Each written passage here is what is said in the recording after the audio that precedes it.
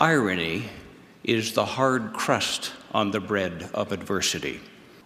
Christ, long, long ago, as Creator, provided habitable conditions for us on this earth, generously providing all the essential atmospheric conditions for life, including vital water.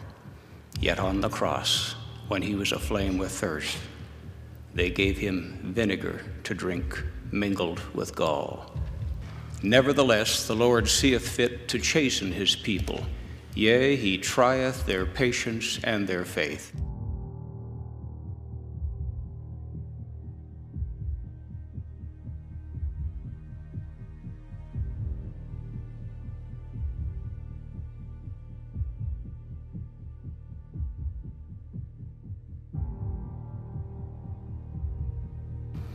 Life's comparatively few ironies are much more than offset by heaven's many mercies. We all know what it's like not to be listened to, but how about disdain or even contempt?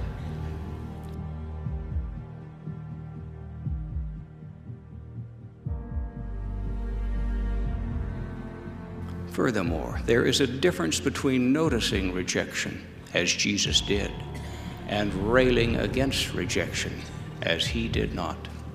And then there was the soulful lament, "O Jerusalem, Jerusalem, how often would I have gathered thy children together, even as a hen gathereth her chickens under her wings, and ye would not."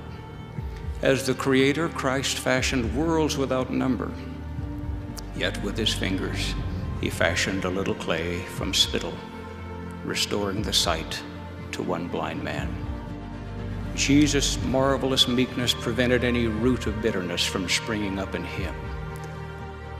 Do you and I understand that the significance of our service does not depend upon its scale?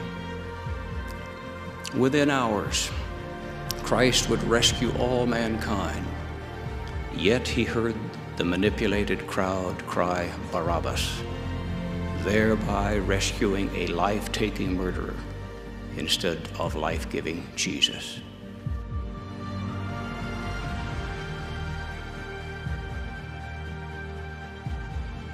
Even after treading the winepress alone, which ended in his stunning personal triumph and in the greatest victory ever, majestic Jesus meekly declared, "Glory be to the Father."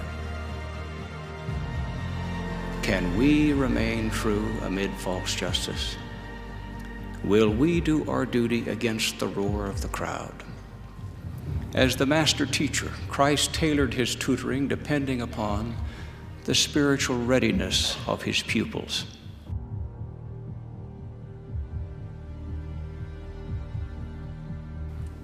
A painful crisis may actually be the means of stripping corrosive pride off of that virtue.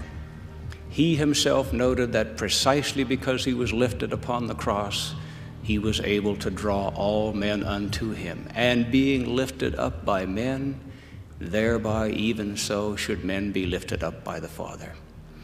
Glory be to the Father, first for rearing such an incomparable Son. Second, glory be to the Father for allowing his special Son to suffer and to be sacrificed for all of us.